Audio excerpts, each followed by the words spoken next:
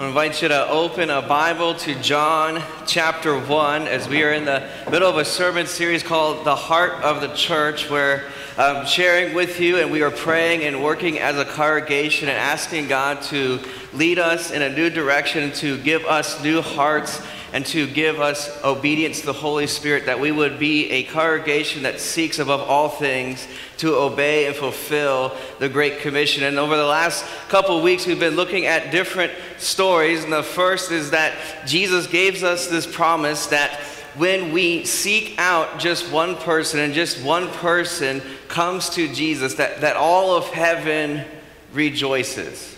Right? That's not just a nice idea, that's actually a promise from Jesus himself, that even one conversation, one prayer, one invitation can make an eternal difference in someone's life, and that we want to be, as a church that throws a lot of parties in heaven. And then last week, as we looked at a story of a group of men who had a friend that they loved, and they were motivated by two things: their love for their friend who was paralyzed and in need of healing, and that their belief in Jesus, that he could actually do a miracle. And so we have a desire as a church to say, we're going to do whatever it takes to get the people that we love and care about to Jesus, because we believe that Jesus is still alive and still doing miracles and still changing lives. Now, if you're a member of our Savior, you're probably really glad this morning to show up and realize I didn't actually cut a roof or a hole in the roof like I promised I would. All right, I didn't do it. I thought about it. But the idea from that story was that we would be a congregation that said, well, if that's what it took to bring one person to Jesus, to see the angels in heaven rejoice, that we would do it, right? And we took time to repent and confess of whatever obstacles or idols in our hearts that get in the way of our mission and purpose of seeing people brought to Jesus. And this morning, as we look in this story of John 1, where Jesus is getting some disciples early on, I want you to see a pattern, because as we think about, well, how do we bring people to Jesus, or we think about the Great Commission, if we're honest, sometimes it is overwhelming. Like, that sounds impossible. But what we see in God's Word is this simple pattern, which is come and see. That's the invitation. We just simply tell somebody, well, just come and see. That's what we see repeated in this story. And then after we believe in Jesus, as followers of Jesus, our job is to go and tell. Right? And so what you end up with is this pattern of telling people, come and see, and then people having their lives changed and transformed by Jesus, and they go out and tell others and say, well, you can come and see as well. And so John 1, starting in verse 35, I am using a different Bible translation than the one that's printed for you, because I like messing with y'all. Also, because this is my favorite translation, so, deal with it. You'll still be able to understand.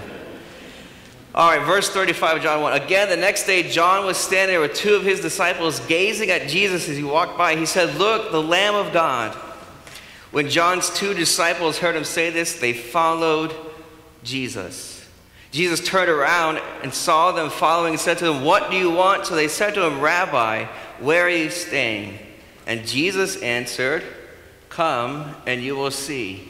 So the pattern of inviting people into a life with Jesus, into being a disciple of Jesus, Jesus even begins it by saying, just come and see. Come and learn. Come and see who I am and what I offer you. So he does this with these two disciples, and they go and they stay with him. And in verse 40, it says, Andrew, the brother of Simon Peter, was one of the two disciples who heard what John said and followed Jesus. So Andrew receives the invitation of come and you will see. And then he goes out and he finds his brother, Simon Peter. And he found his brother Simon in verse 41 and told him, "We have found the Messiah. We've found the Christ. We've found the Savior." So Andrew brought Simon to Jesus, and Jesus looked at him and said, "You are Simon, the son of John, and you will be called Peter." So what you see is Andrew living out this pattern that we see, that we receive the invitation of Jesus in our own lives, that he invites us to a life with him, a life of forgiveness and grace and mercy, a life that lasts forever. And then we see in Andrew's life that he's motivated by two things that we talked about last week. He's motivated by what? One is a belief that Jesus is who? Messiah. That he's the Savior. He's the Christ. He's the one. And what's the other thing that he's motivated by? A love for Simon Peter, his brother. So what we see throughout Scripture is that the motivation for the Christian is twofold. A love for people who do not know Jesus yet, who have not been invited to come and see, who have not received that new and eternal life that he offers. And we're also motivated by a belief that Jesus really is who he says he is, that Jesus really is the Savior. How many of you know the Bible verse, John 3:16? Right? Show of hand, right?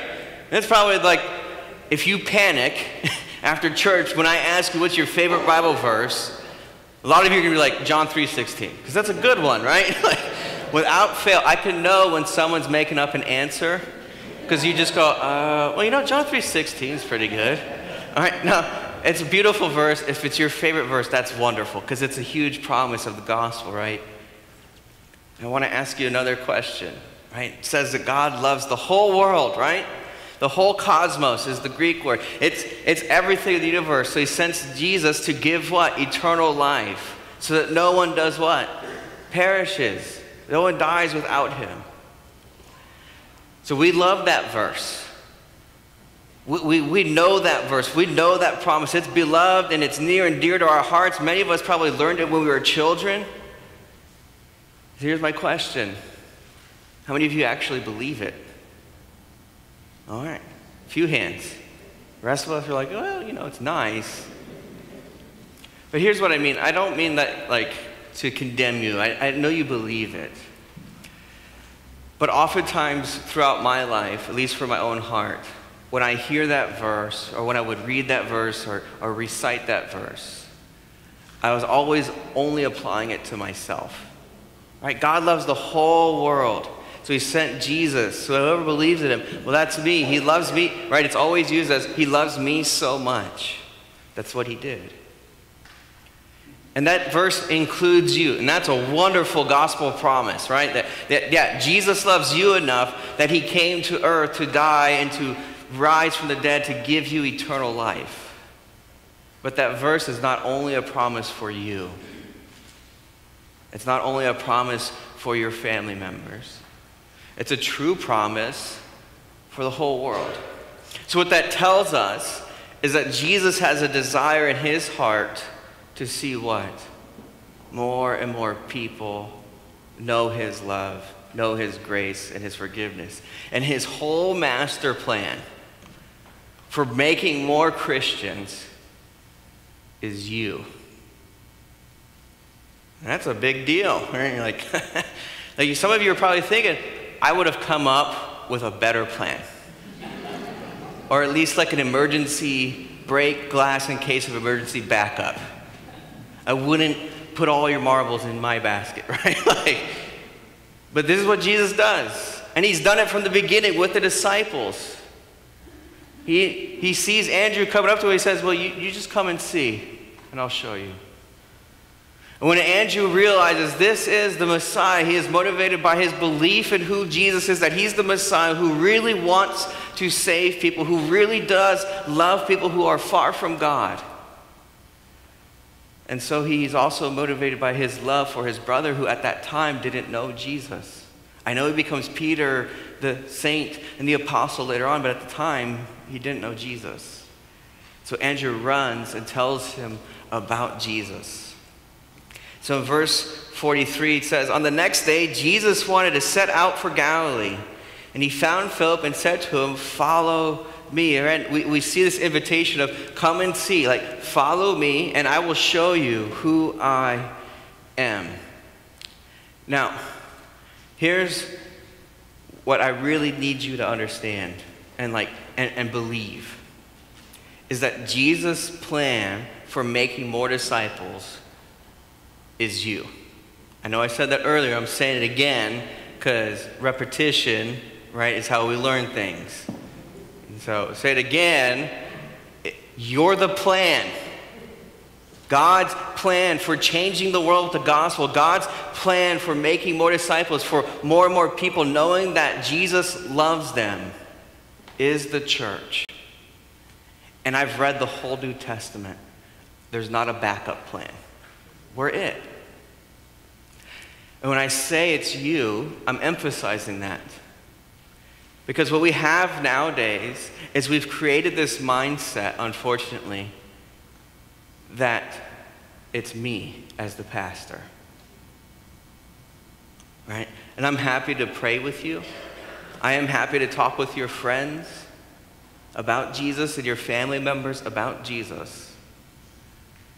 But God has placed you in their lives because he wants you to be like Andrew and be like, well, I found the Messiah. So I'm going to go tell my brother, I'm going to go tell the person I love that Jesus is the one.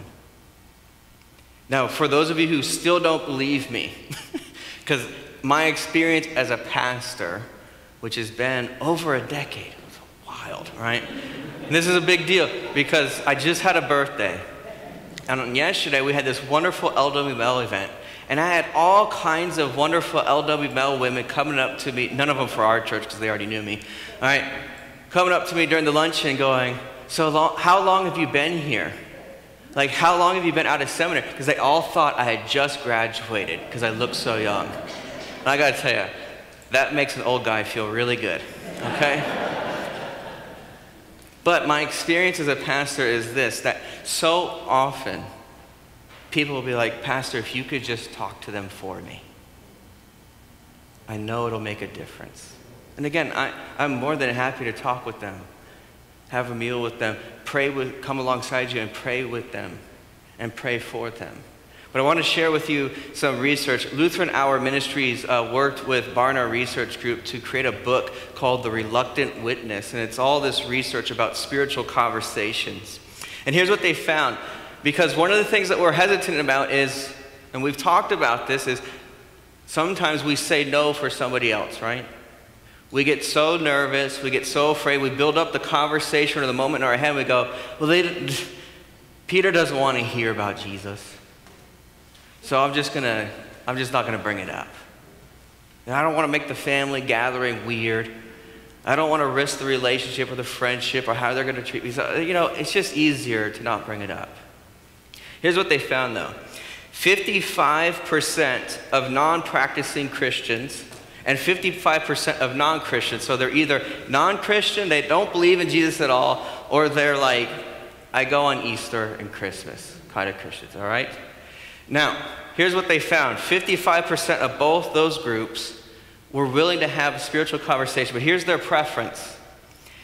They said that the person they preferred to have a spiritual conversation with the most was a friend. That's you. You're their friend. God has put you in their life for a reason.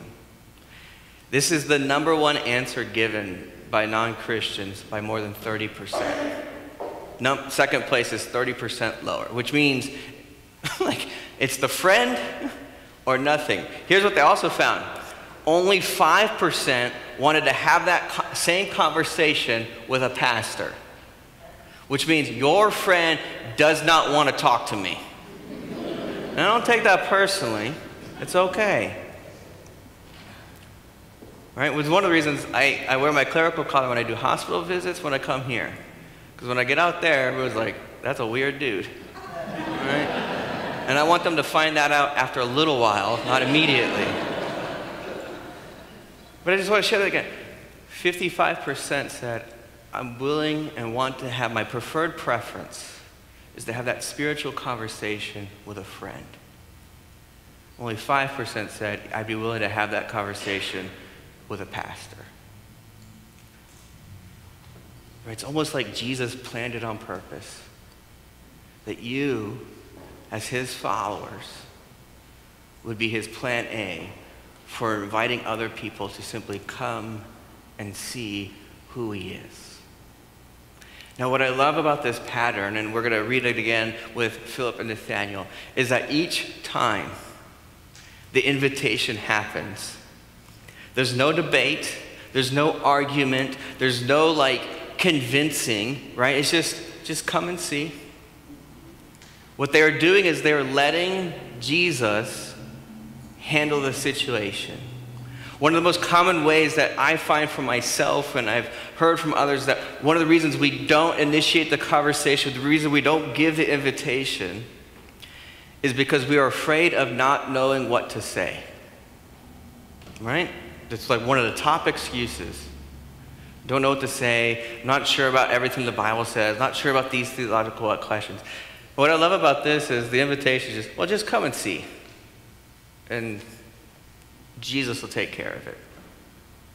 Like let Jesus be Jesus. Let Jesus be the one that changes their mind and their hearts. It doesn't have to put all the pressure on yourselves. So, verse 43, on the next day Jesus wanted to set out for Galilee. He found Philip and said to him, "Follow me." Now Philip was from Bethsaida, the town of Andrew and Peter. Philip found Nathanael and told him, "We have found the one Moses wrote about in the law and the prophets also wrote about, Jesus of Nazareth, the son of Joseph." So this is Philip's way of saying, based on the Old Testament, we found the Messiah. We found the one that everybody's waiting for, every heart is aching for, that the world is messed up, but we found the one who's going to fix it and heal everything. Now that's the gospel, right? And you know that. You know John 3:16. Problem is, not everybody goes, "Woo, I believe it now," right? If you've ever had one of these conversations, you've ever shared the gospel with somebody, you know that not every single time someone goes, "Thanks, let's get baptized." So what do we do when they're skeptical? What do we do when they ask questions or they're not like, "Yeah, okay, I get it now," right? And the answer is in this story. Nathanael replied, and he's skeptic, right? He says, "Can anything good come out of Nazareth?" That's a dismissive, rhetorical question. He's like, nothing good comes out of there. It's a waste of time. To put it into our context, can anything good come out of religion? Can anything good come out of spirituality? Can anything good come out of church? And now when people ask that question, it's a rhetorical question, and their belief is what? Absolutely not. Just like Nathanael, when he's like, "Can anything good come out of Nazareth?" he's expecting the answer to be no. Now here's what I love that Philip does. He doesn't go, "Well, open your Bible, please, and let me show you, Nathanael, how at least one good thing can come out of Nazareth." Because if you are like me, sometimes we get nervous that, oh no, they're going to ask a hard question, right? They're going to be skeptical, and I'm not going to be able to, hang on, it's in here somewhere. Anybody ever have that panic? So here's what Philip teaches us. Philip replies, "Come and see." Philip doesn't defend it at all. He doesn't start quoting the Old Testament to him. He doesn't start making theological arguments. He's like, "Why don't you just come and see Jesus?" Because Philip believes Jesus can handle it. Like, Jesus can take care of it. Sometimes I think we are hesitant because we think, I've got to get this conversation right.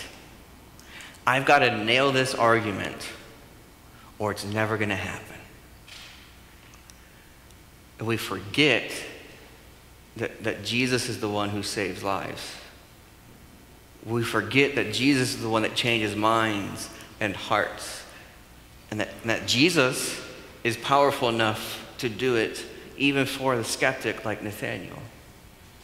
And that's what we see at the end of this story, is that Nathanael comes and he sees Jesus and he has a conversation, he interacts and he even argues with Jesus a little bit. And at the end of the conversation, Jesus has transformed him so much that Nathanael calls him what? "You're the Savior. You're the Son of God." Here's some more encouraging data for you from the Reluctant Witness. 55% of non-Christians stated that during their last spiritual conversation, they felt joy and laughed. Anybody ever not engaged in the invitation because you're like, this is going to be a disaster and it's going to be ugly? Or at least we build it up in our heads that way, right? Yet the majority of non-Christians have said, actually, I felt joy and I laughed with my friend during the conversation. And then they also found that 55% of non-Christians said they were definitely glad that they had their last spiritual conversation.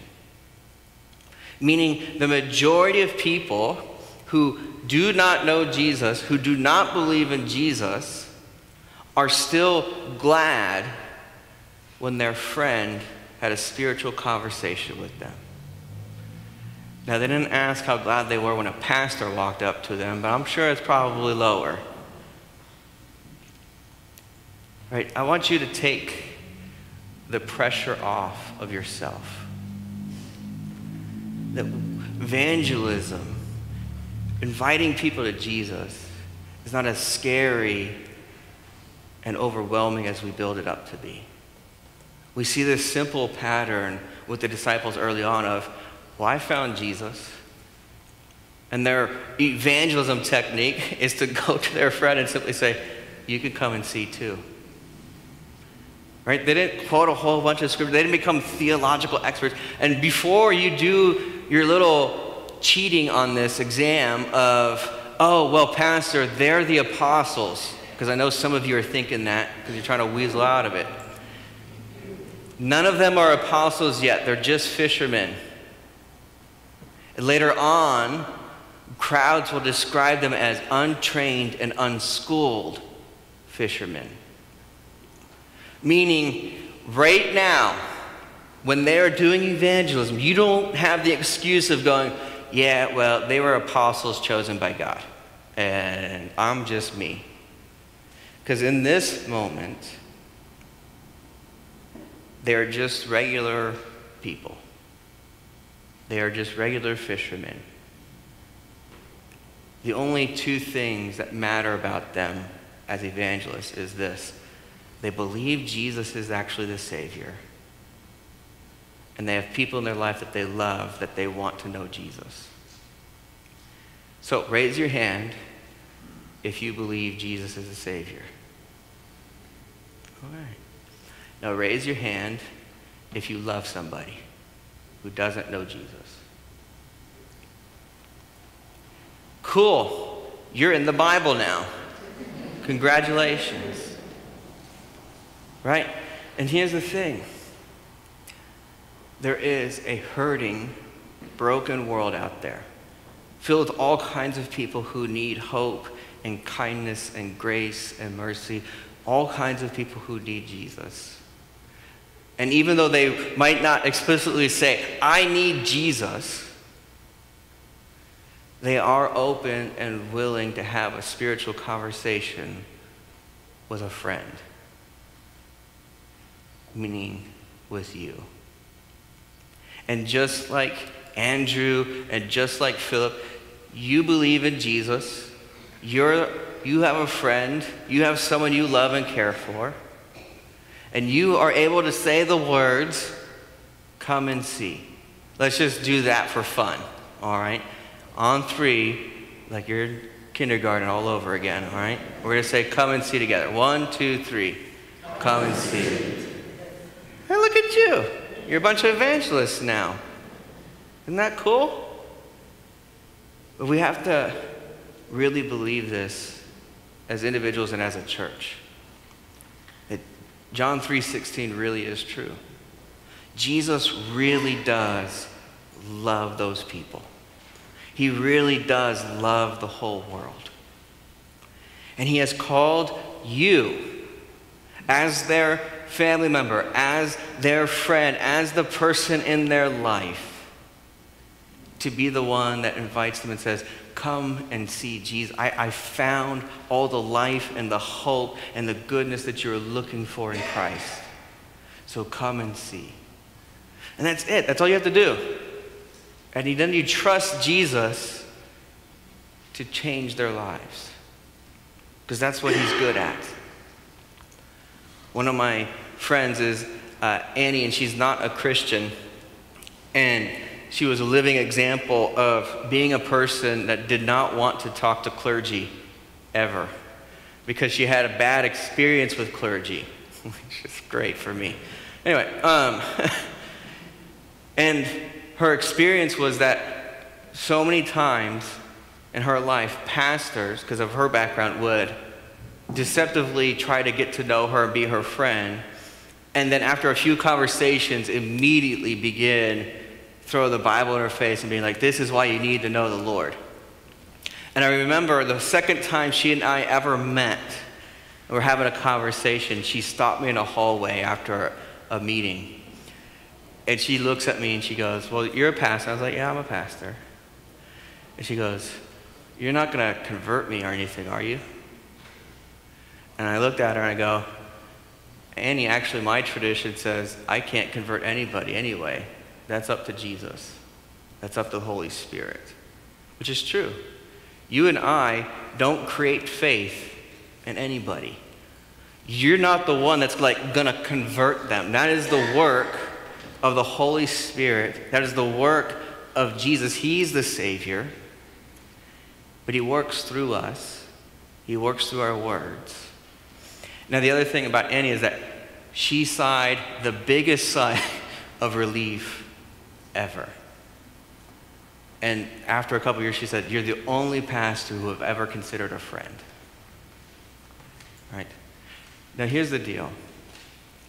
I want you to let Jesus be the one in charge of saving people. That's not your job. It's not my job.